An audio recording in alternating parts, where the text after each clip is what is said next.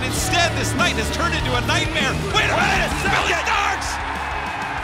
Yes! Welcome to ROH Recap. I'm Ian Riccoboni. The road to Final Battle took a pit stop in Chicago for a graduation for the MIT class of 2023. Following a hard-fought bout against Marina Shafir, Billie Starkz donned a cap and gown with Lexi Nair, with ROH Women's World Champion Athena presiding over the proceedings. But months of Athena's emotional and physical manipulation of Starkz came to a head when Lexi was named valedictorian, despite Billie having an 8-match winning streak and Starkz adapting her style inside and outside the ring to the punishing ways of the champion. Starkz has decided to break free from the champion, that the abuse of power and exploitation must end.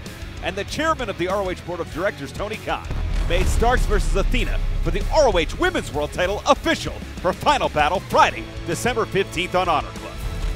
Two men move forward in the Survival of the Fittest tournament as the winners of Dalton Castle versus Evil Uno and Commander versus Gringo Loco each progress toward the goal of winning the TV title at Final Battle.